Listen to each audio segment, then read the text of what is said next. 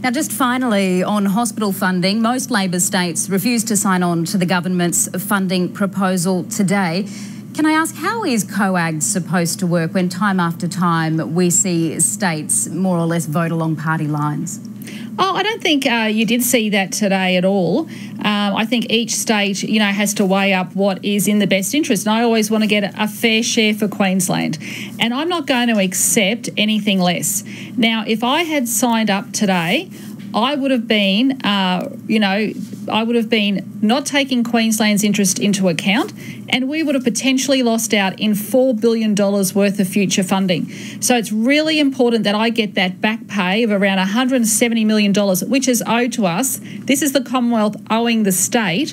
I want that money paid first before I sign up to the agreement. Now, I've been assured by Commonwealth officials and by the Prime Minister that there is going to be further information provided to us by next week.